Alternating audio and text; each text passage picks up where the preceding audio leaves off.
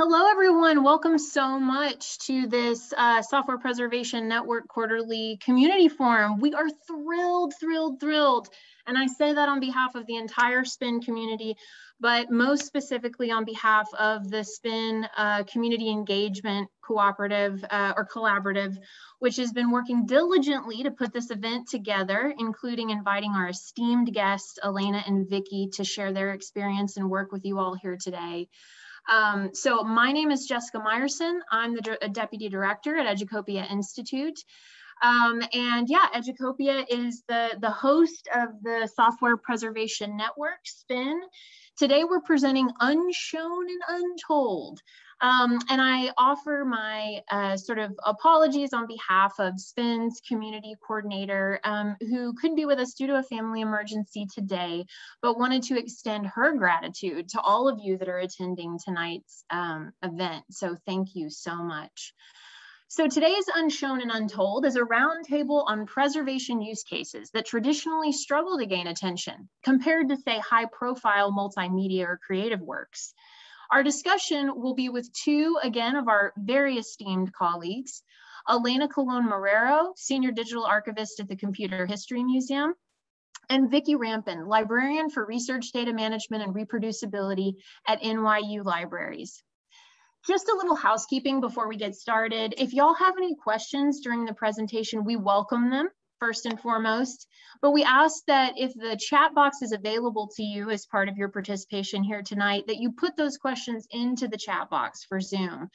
The other members of the collaborative that are co-hosting this event tonight will bring them up during the presentation. We may also have time for questions at the end.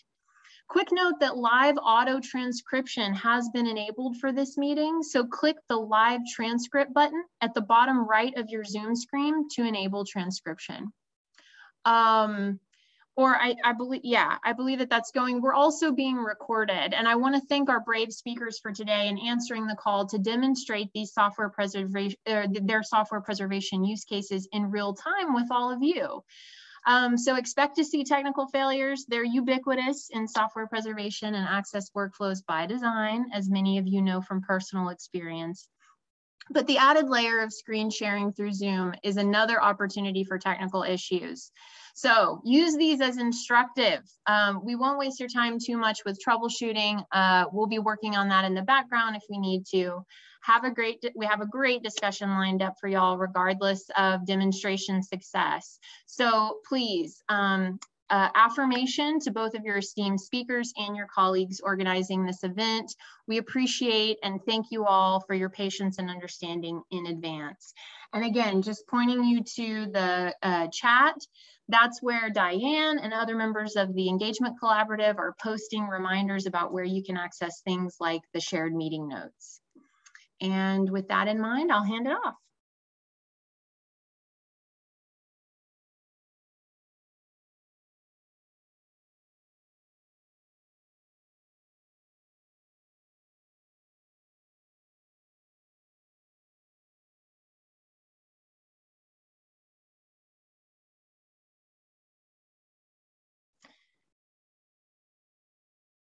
Okay, so getting some chat in the background, we'll move forward to kind of introducing our speakers, and so y'all have a little bit of context for who you'll be hearing from today.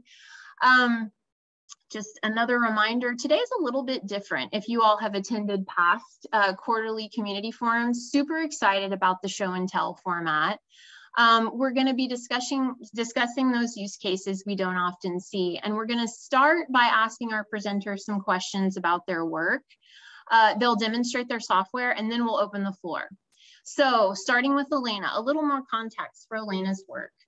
Again, Senior Digital Archivist at the Computer History Museum, where she manages their historic software collection and digital repository.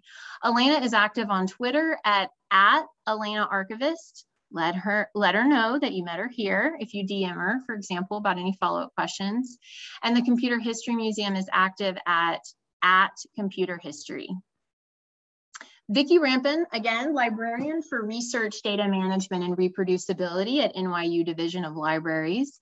Vicky has led several projects related to software preservation, and she's actually spoken about Ice Age on a previous QCF, but including investigating and archiving the scholarly Git experience, or Ice Age for short, and collaborating on software archiving for institutions, COSI.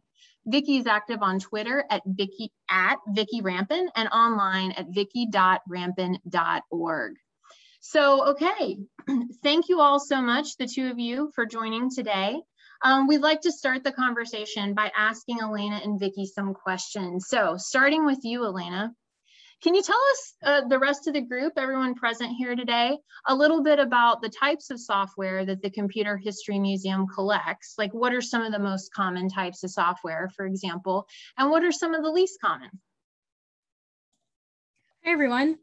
So when it comes to the software collection at the Computer History Museum, we do have quite a large historic software collection that ranges anywhere from punch cards to paper tapes, all the way up to about DVDs and DVD-ROMs and CD-ROMs. And we do also contain source code in our collection as well. And what we have really kind of runs the gamut of software, almost anything that you could imagine, from your operating systems to productivity software, video games, as well as like edutainment software, which is kind of one of the things I'll be demonstrating today. The only things that we don't really collect in terms of software is anything kind of released within the last 10 years or so. And we're also at this point have strayed away from doing things that are apps and anything kind of downloadable from the cloud, just because we don't have the capacity to collect those at this time. And so most of our collection is on some sort of physical media.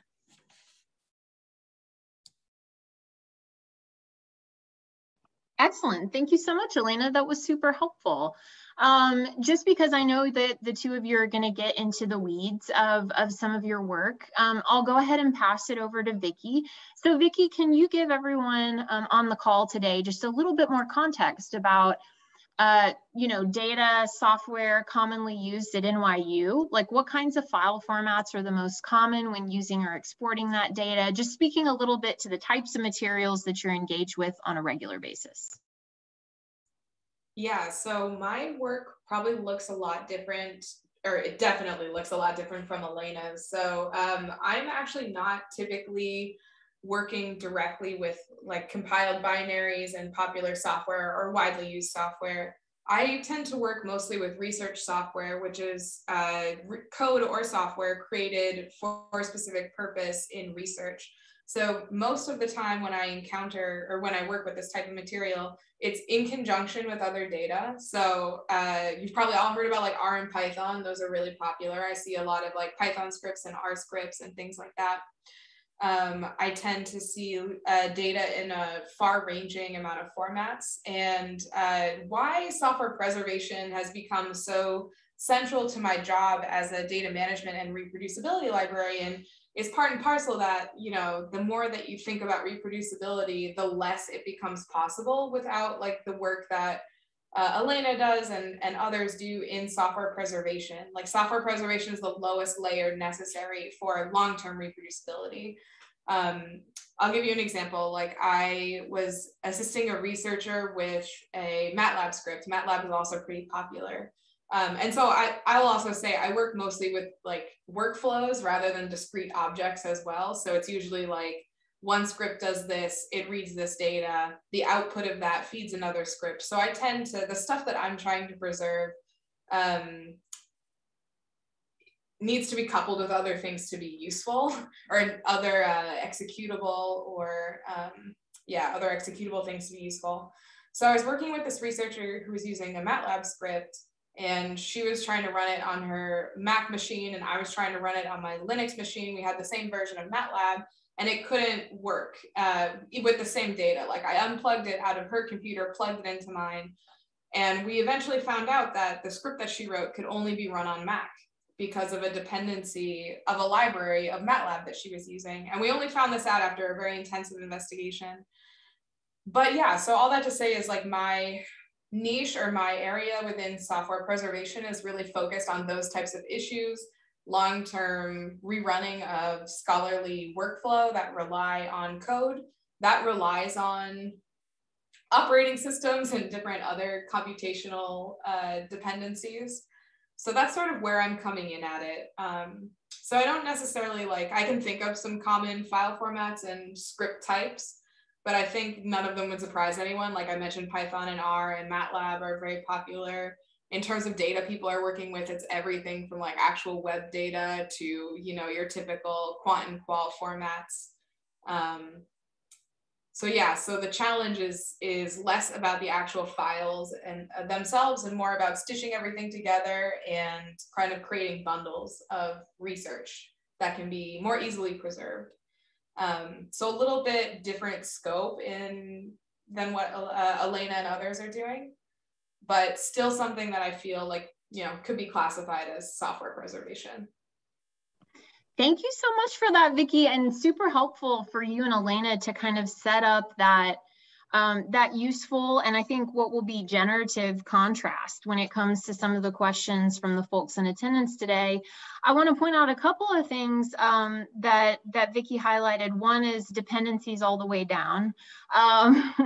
And that's also true for some of the use cases that Elena and the Computer History Museum kind of context is exploring as well. So thinking about, yeah, your operating system platform in relationship to how, you know, an executable in Elena's case that you might run for commercial software is going to be able to meaningfully access or not a given piece of data or other content wrapped in a file format. So at any point along that chain or that stack, if you want to think about it vertically, at any point along that stack, you could have a potential discrepancy in terms of matching version or even maintenance issues with repositories where you have to grab that code or whatever the dependency is from. So yeah, and it's also interesting to think about how these two contrasting use cases, how as Elena and Vicky were both talking about their workflow, how do the use cases that your organization is going to emphasize or prioritize for software preservation and curation work, how that's going to shape ultimately the nature of the work that you're doing, or like how you scope software preservation for you. So yeah, super interesting. Y'all set us up quite beautifully. And with that, I think everyone is in great anticipation of seeing, you know, kind of what y'all are talking about. So Elena, why don't we go ahead and move over to you and transition into looking at the demonstrations. So Elena, what are you going to be demonstrating for us today? Like tell us a little bit about it, maybe the most difficult aspect of preserving that software, what it means for your user community. Show us what you got. Yeah, so to give everyone context before I start sharing my screen and pull everything up, I am going to be sharing this software that was in our collection called Vote America, and it was an early kind of interactive edutainment CD-ROM that actively updated using kind of the internet.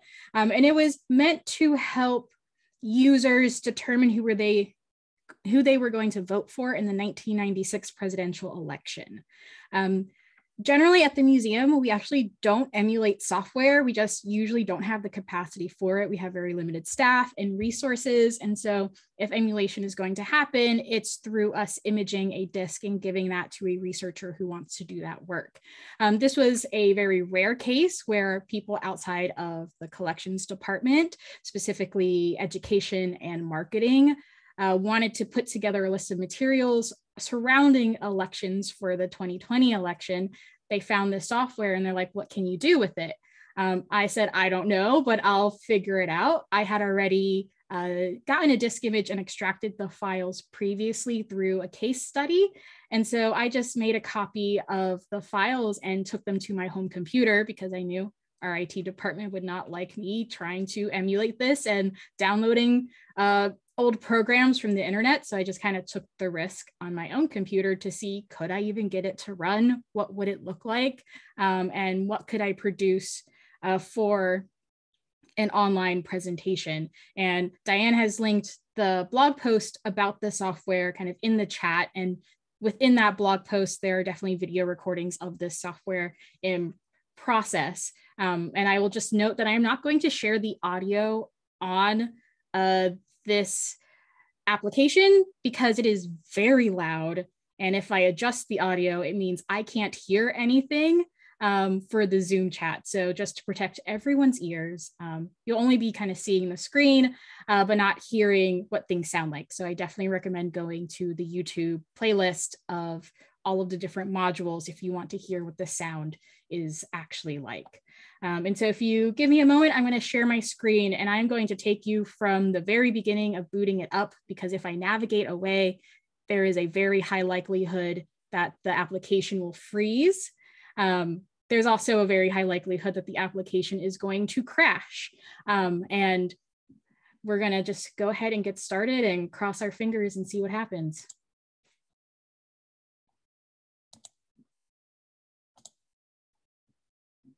All right, so you all should just be seeing my desktop screen right now. And so I am going to kind of boot up the executable application. And one of the things I had to learn throughout this was what files I actually needed to navigate to.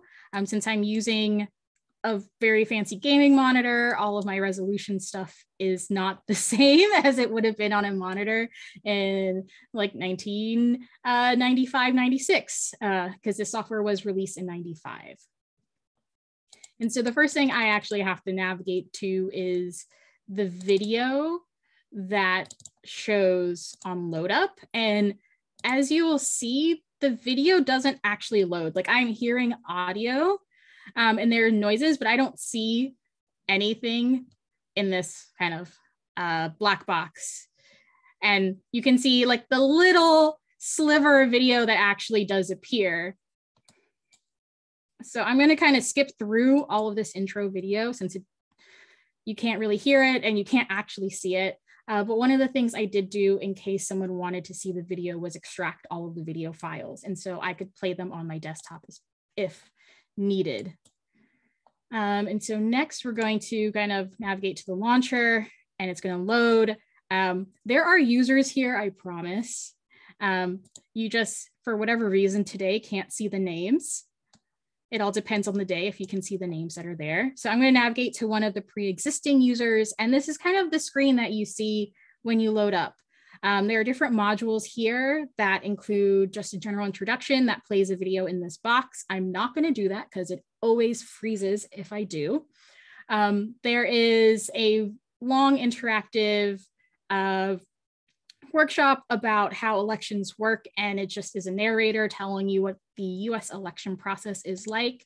But one of the cool things is you can go down to this issues tab and see what the different presidential candidates had as issues. And one of the things that should show up, but isn't today, is there is text in this screen that would give you information that they're pulling from various news sources about what each candidate thinks of the issues. And as the election moves on, you can update all of this to see what things have changed. And so you can kind of navigate through that. I wish there was text there, but there just isn't today. If you go back, you can even take a test your political IQ quiz. And if the text was working, you could see the text in the questions and it would either light up if you got the answer correct or not. So I am actually, because the text is not showing up at all, I am going to quit the program. And as you can see, the program doesn't actually quit, which is also one of the things that happens. But what I'm going to show you now is just a video that I had taken on one of the days that the software worked. And this is what the political IQ test should look like and what it should look like when text kind of shows up. And you get a really loud buzzer sound if you get it wrong, and you get a nice ring if you get it right. And I will tell you, it took me way too long to get 100% on this quiz. unfortunately. But this is kind of just what this software looks like. I definitely encourage you all to look at my blog post, navigate to all the different videos that shows every single module in this software, just to kind of see what it would be like to have a single place to go to kind of have all the information that you need to kind of make an informed decision. So I am going to stop sharing now. Elena, that was amazing. And I want to pause and, just highlight a couple of things, which is the pathway to getting it where it is now in terms of you experimenting on your own laptop and things like that versus some of the organizational IT security concerns that you raised or flagged is like might be a point of interest for some folks. But yeah, there's a lot in there. I just want to invite everyone that's on the call right now, all 45 of you minus myself, to think about what questions that brought up for you, like actually seeing the results of Elena's work and stitching all those different pieces together, to Vicky's earlier point, stitching all those people together, like how did that land for y'all? What do you think about that? Did you have questions about other more like technical details in terms of configuration leading up to that? So yeah, y'all think about your questions for Elena and start queuing them up in the chat. The rest of the team that's helping to co-host will be keeping an eye out and like starting to line the questions up in a row. And I see one from you and now. So yeah, we'll put those together. Before we do that, we're going to make sure that, because we know people will probably have a lot of questions, so we'll queue these up for both of our esteemed speakers. Before we dive into those questions though, Vicky, what will you be demonstrating for us today? And what was the most difficult aspect of preserving the software that you're going to be showing us? Yeah, so I'm going to be showing an example using Reproducibility, which is started as a reproducibility tool. And then I sort of came on the team and understood that it had a lot wider applications. So I'm going to be showing using Reproducibility to make a reproducible and preservation-ready bundle of research workflow using R, which is pretty popular. This particular example comes from the humanities. It's a digital humanities analysis of school records, basically. So it's some R scripts that generate some plots that have gone into a book chapter. So this is all about making sure people have long-term access to the materials underlying scholarship. So the hardest part is always like setting it up on your own machine first. So Reproducibility as a tool, for those who aren't familiar, it's basically a packaging tool where you run it at the same time as a workflow. It packages all the dependencies into a single distributable bundle. And then you can use that bundle in lots of different places, like in Easy. You can use it in Repro Server, which is a way to access Reproducibility bundles in the cloud. A lot of other people's infrastructure are using it. So it's pretty widely used for lots of different purposes, which is very cool. So, but the hardest part is, so you run Reproducibility at the same time as something else, it requires you to set everything else up on your computer to use it, which is why this is actually a tool that we suggest patrons to use. So this is more of a patron-facing tool. Again, thinking about how can we get things packaged, documented, and well-formed enough such that when it gets to the archive, it's ready to go, or it's ready for ingest in the most minimal way possible. So with all that said, let me share my screen unless anyone has any questions about that, about anything I just said. I want to share this one. All right, cool. So you should just be seeing a web browser right now. I'm going to start off just showing you some context. So this is the plots that we're going to reproduce. They come from this volume, which is an edited volume of lectures around Irish studies, which is where this particular example comes from. So you can see it relies on R. It has a bunch of different input and output files. It has about 21 different dependencies that the researcher, Dr. Wolf, used with R. So ReproZip doesn't just make a bundle, it also gives us a lot of this nice metadata too. But with all that said, here is a vagrant machine using an older version of Ubuntu than I'm on currently. I'm on Ubuntu 20.01. And I just have like a virtual machine set up, because ideally the cool thing about ReproZip is that you can use it to set things up in completely different computational environments, but this is just really showing the workflow. So if I look, and apologize ahead of time for my mechanical keyboard, unlike Elena, I will be unkind to your ears. That's starting with that keyboard. So all right, so if we look in the Irish Schools project folder, we see some data in CSVs, so there's a few CSVs. We see an R script. We see a README about the data. Yay, that's good data management. A README about the code, unusual, and we love it. And then some of these plots as PNG files. And then this particular researcher also generated a PDF of all the plots.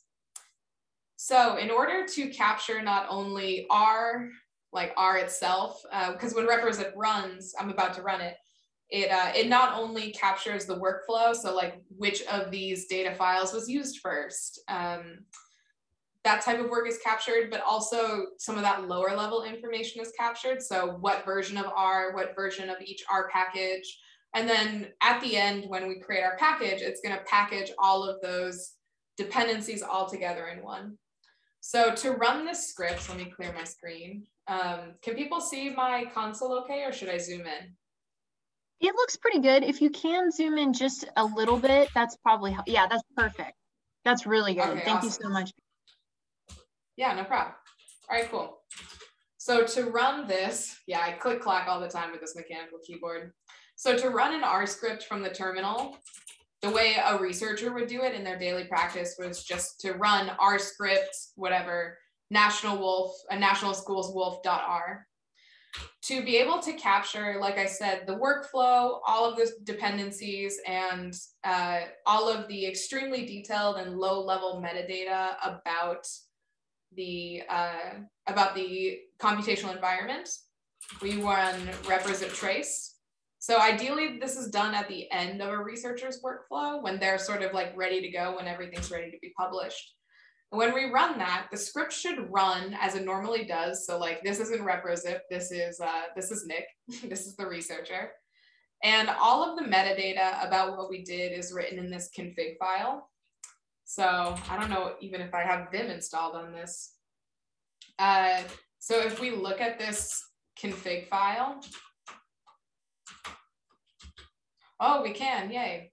So you can see actually the runs. So like I mentioned, what's important with preservation for research is not only getting, some of the binaries, but also getting the ancillary materials. You can see how it was run. You can see when it, in what distribution, what operating system it was run.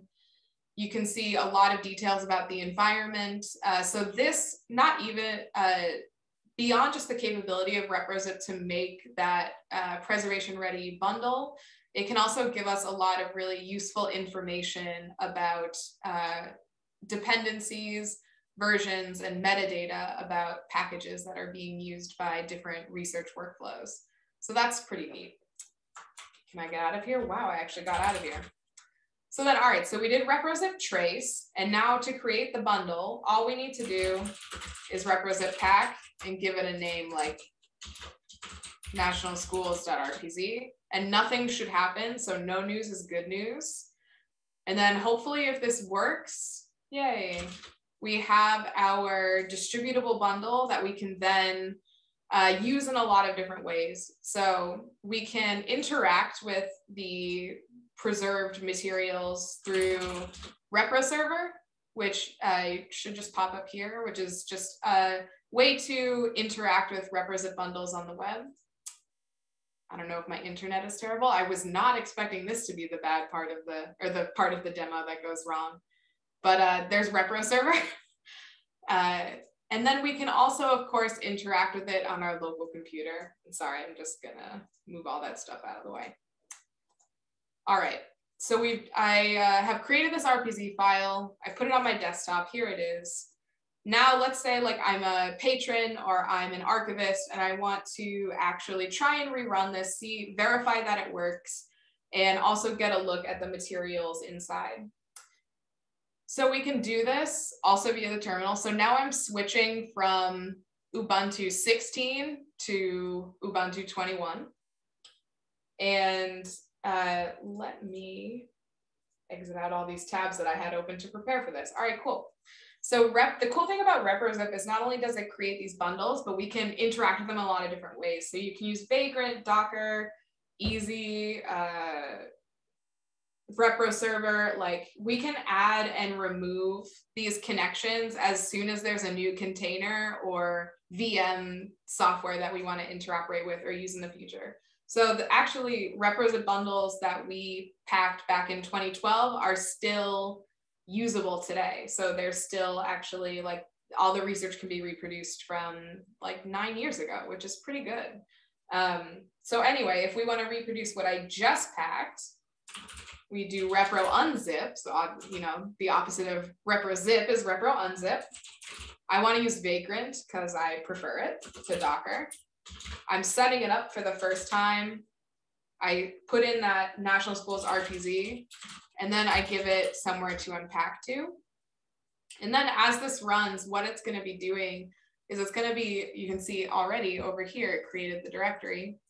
It's downloading all of the metadata, or it's unpacking rather, all of the metadata, the dependencies, the input data, the scripts that actually run, and it's creating a virtual environment. So you can see it's creating a virtual environment and it will directly replicate the virtual environment that I packed it in. So this might take actually a while. It seems to be going pretty fast, which is nice. So what it's doing is it's automatically creating the same computational environment from before on my computer. Obviously, like this will work best for modern operating systems or operating systems in the last 10 years to now.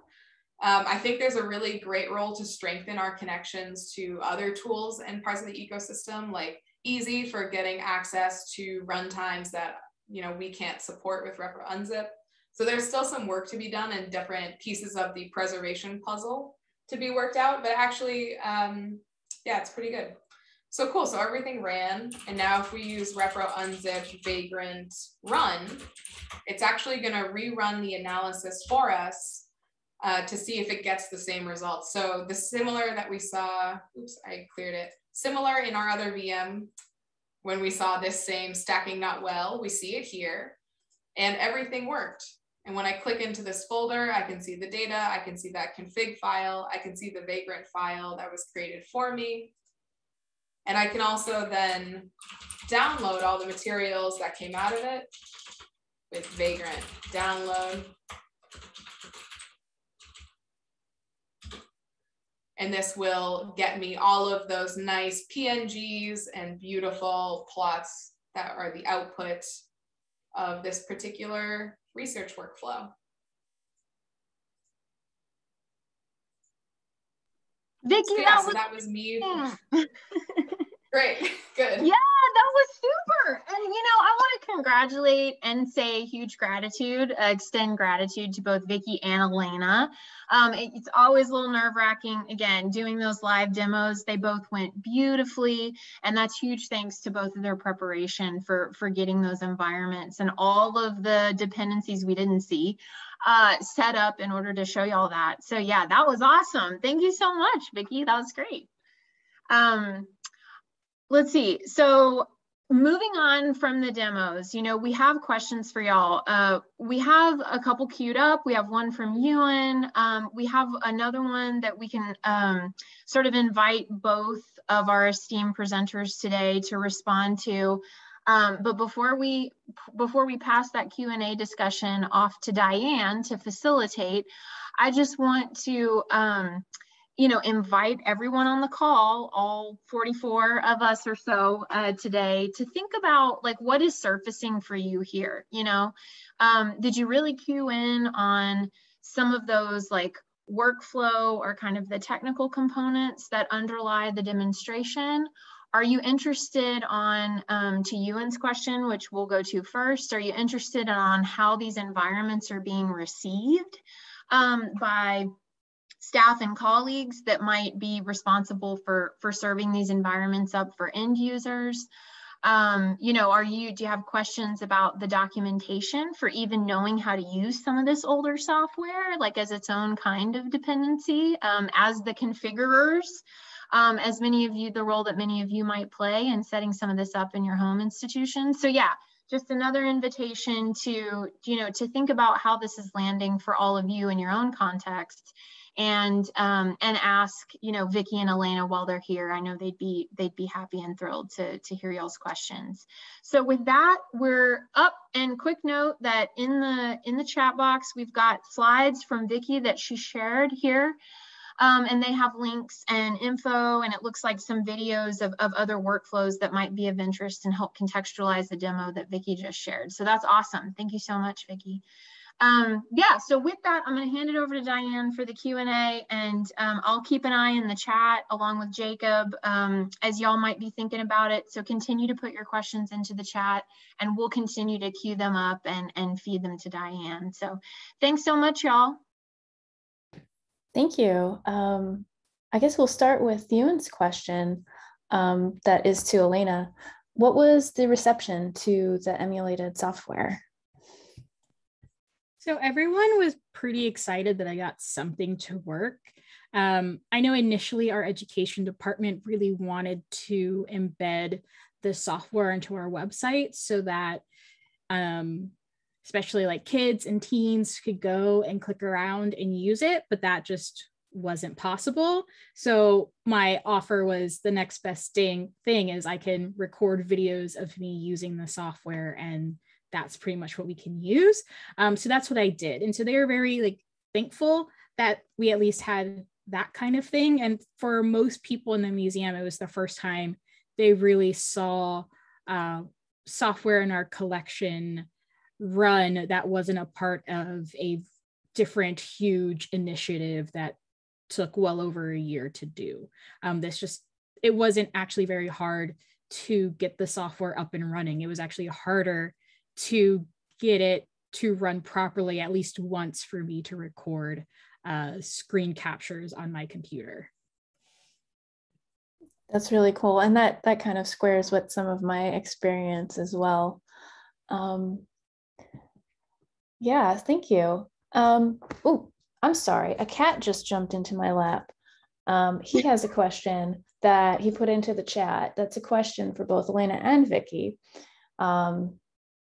Can you discuss more about how your designated user communities for these environments are sort of formulated? How are you kind of soliciting user needs, or how are you finding out what people might need? I realize that's big and broad, and I have another specific question for Vicky too. But if you want to go for the big and broad one, go for that one first, and then I'll ask my other question.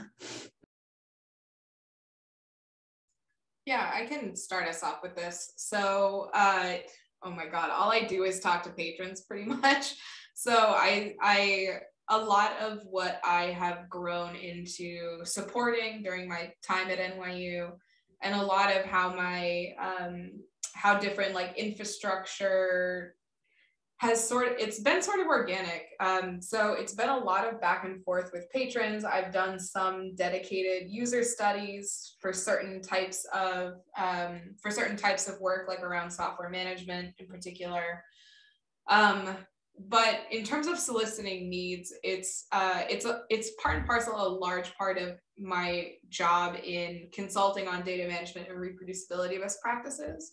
So I see a lot of needs just every day emerging from those. The communicating those effectively, I think, has been my challenge. And communicating how building interoperability only helps us has been a challenge. So in terms of understanding users, doing some of those patron-facing services has helped sort of guide the way different software and services has emerged. And yeah, I think that's pretty much it. Like, I just do a lot of talking to patrons, and I get their needs from those conversations. I guess I also keep abreast of like professional conversations around this. Like, I'm involved in a lot of professional conversations around reproducibility, and they inevitably fall back to digital preservation every time anyone talks about anything, data, code. It's like, yeah, talk to us more. We're here. So yeah, I see a lot of needs everywhere. Do you mind if I ask you? That was super helpful. It's not. No, that is. I was actually wondering if I could ask you a follow-up question to that, which was the question I was thinking of earlier. Is it hard to get buy-in from researchers to incorporate this into their workflow? I know that, in early sort of research data management, the notion of writing a data management plan was sort of like, oh, it's all this work, it's a kind of unfunded mandate. And there wasn't like a long-term benefit really kind of outlined, except for the sort of, we need to preserve this so that people can reproduce it. So I'm wondering how you kind of generate buy-in from researchers to kind of pull this into their workflow. Yeah, a lot of the time it's about building efficiency for themselves, and taking that angle makes it a lot easier. So for instance, like when one graduate student leaves the lab and another one joins the lab, a lot of code breaks in that transition. And so a lot of like the work of putting together software management practices and depositing code and writing readmes and using Reproducibility, like there's a non-insignificant part of my patron population, my designated user community, that like is eager for a solution to common problems. Whether or not Reproducibility is that solution is a different story. Like, there are other tools that work better for different needs. Like Wholetail is a great product in the reproducibility space, and they integrate with a few repositories, but I don't know how much they're doing or how much they're interoperating with preservation systems just yet. But so there's a bunch of people who want it for efficiency reasons. However, they want something quick and easy and that immediately integrates into their workflow. So there's definitely like some more impetus around. It's not like back in the days that you were describing, Diane, when people were like, do it because it's altruistic. We like have some selfish reasons why they should work responsibly. Like, you get more citations if your materials are open and usable. That's a pretty big one in at least the academic sector where I work in. And telling horror stories. Like, I pull up Retraction Watch, and I'm like, these people had no data management plan, their code, no one knew if it actually existed, and their stuff is retracted, and you don't want that to happen to you. I have quite a few, quite a few of those like horror stories in my back pocket. So, and then there's like the bottom up and the top down mandates. So the bottom up mandates are really interesting because it's like grad students who are sick of doing things over 1,000 times and are eager for some structure and routine and management and use of tools like Reproducibility or Wholetail or similar tools in the space. And then there's the top down, when like PIs hear about reproducibility and hear about preservation, and they're like, we should be doing that, and solicit. So I have some problems in getting buy-in for RDM and reproducibility and using toolkits like this in general, because it's like another thing people see as adding to their workflow rather than enhancing it. But I think there are good strategies for communicating why it's important and why it's worth the front-loaded effort of changing your workflow. Thanks. I see that Jacob also has a follow-up in the chat.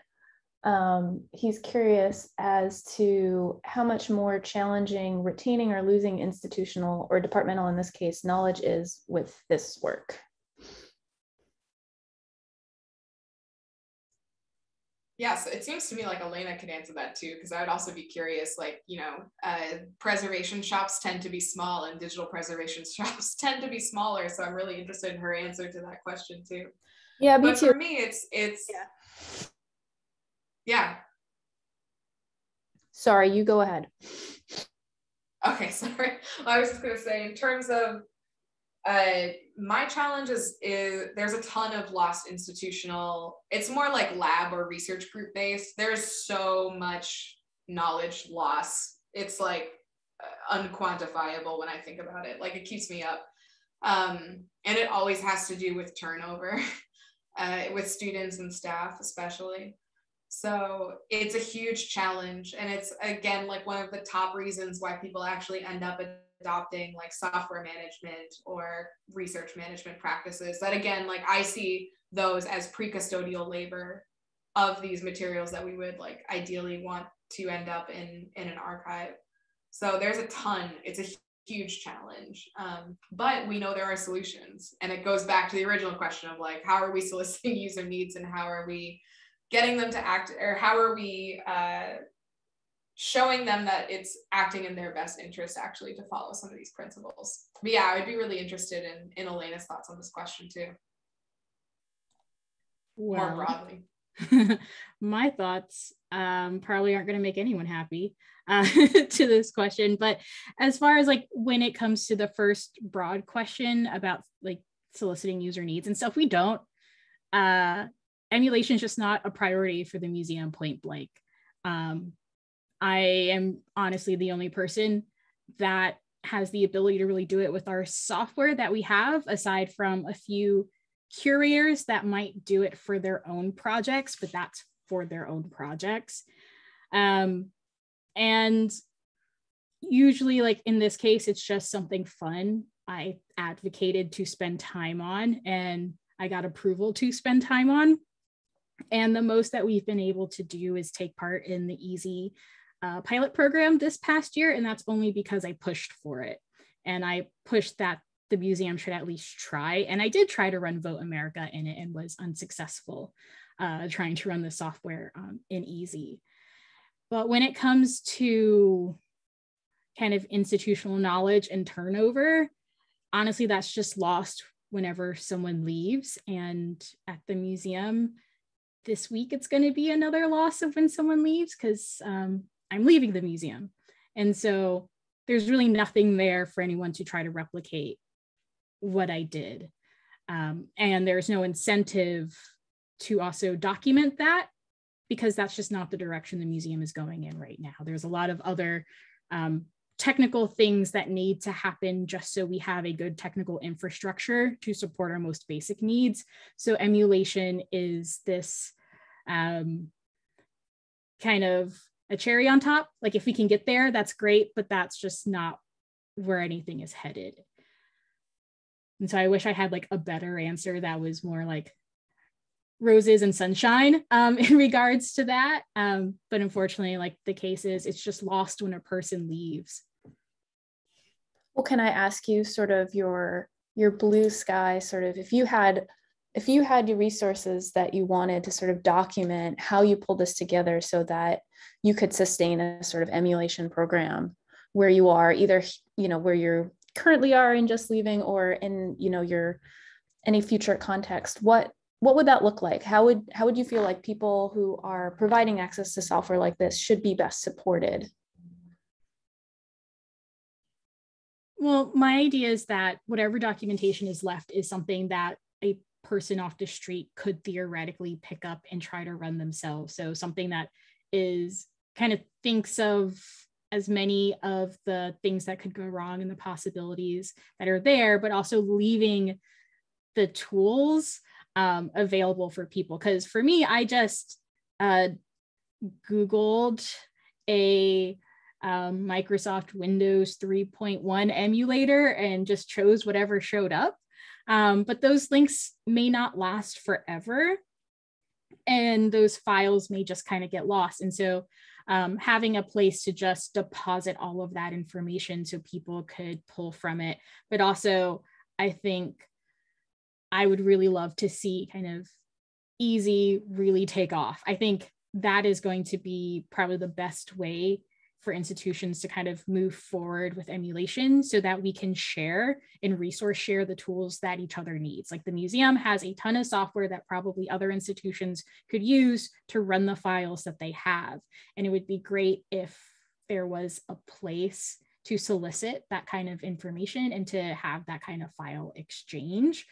And so that's kind of like the dream that I see, is just a central place for kind of resource sharing, to be able to run things and to ask for help, because I know I definitely have to ask for help when emulating things, because I just like don't know a lot of this kind of naturally. It's not my background.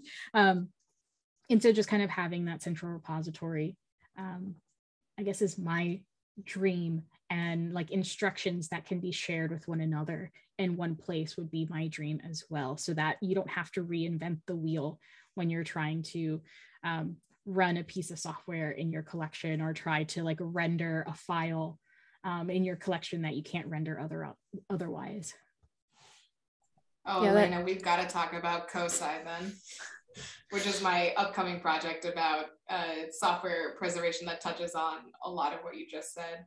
I definitely think, like, sorry, Dan, I don't mean to cut in if there's another question, but like, I think it's really important to talk about what we don't know, what's not being taught, and how resources are distributed, and especially how these collections or how the work is being managed at an institutional level, which I know like SPN and people at SPN care about too, or we all care about. But I just want to thank you for sharing all that as well, because it's super important to hear and know you're not alone as well. So sorry, Diane, it's all you. There are other questions. No, I put in the chat to you personally that was better than any question I could have followed up with in the moment. I'm really glad that everyone is bringing this up, because that's the dream too, right? We want to be able to share these resources. I know from my own experience, you know, you kind of like look for bits and pieces on Internet Archive from some, you know, forums, but, you know, having things kind of coordinated, there's really no substitute for having things coordinated across sort of a professional kind of like network of peers. Does anyone have any other questions you want to put in the chat for our speakers right now? We have a few minutes to wrap up. Ewan has another question. Elena, are there things the EASY team could be helping with to enhance your ability to advocate for emulation at organizations like yours?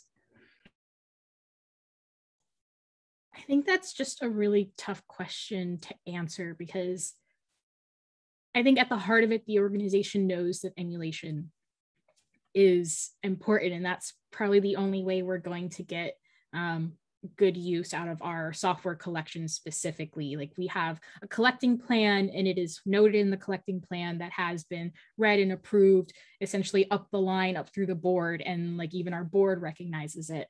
But the problem becomes when you don't have the infrastructure to even properly describe your materials, right? And so it becomes a more basic problem where we need to solve like our collection management system that is old, and we need something new so that we can actually find the software that we want to share with everyone, or even just getting the proper staffing to be able to catalog our software collection. Like, our collection, more than half of it is not even cataloged. There is really very little intellectual control on it. And so that becomes really hard to know what you have that would be interesting and would be the shiny thing to emulate, to bring in resources to further kind of the emulation services. And so like, I'm not necessarily sure what kind of resources SPN could advocate when the problem isn't emulation. It's more of, we don't have the basic resources to even know what we have.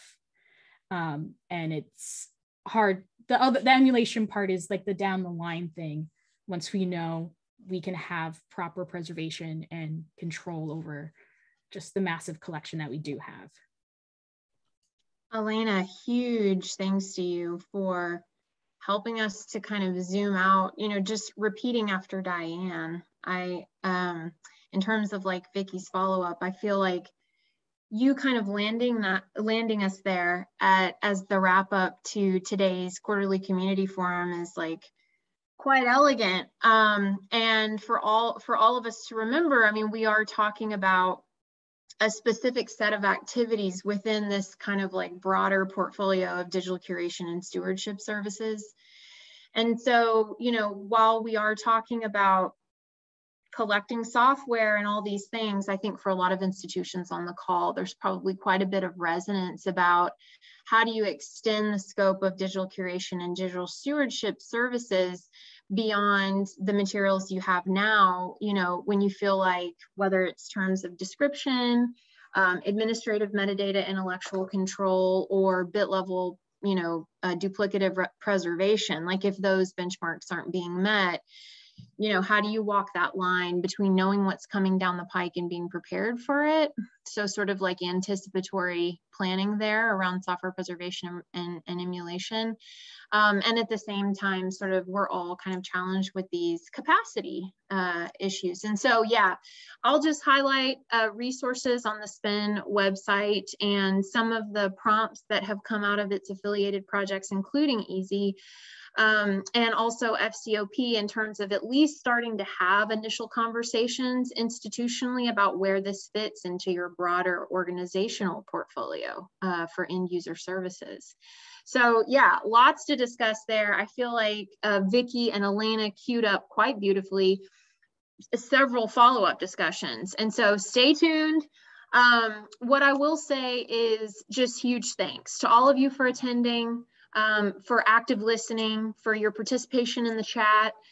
We hope that any thoughts that you have after this, you kind of bring back to the community with you and help us keep developing our shared understanding around these questions. This event, again, has been recorded, so we'll be sharing it back out with the world. Just keep an eye on the Software Preservation Network Twitter or our public listserv. And you can find that at bit.ly/spin-listserv, and we'll be sending out the recording to that list. And in future newsletters and announcements, you'll hear about more opportunities to join these conversations. So huge thanks to everyone. Yes, agreed, Doug. Awesome demos, awesome discussion. Huge thanks to the SPN Community Engagement Collaborative. I wish you all, wherever you are, whatever time it is for you, a lovely rest of your day, evening, and a great finish to your week. We hope to see you all at the next quarterly community forum. Thanks so much.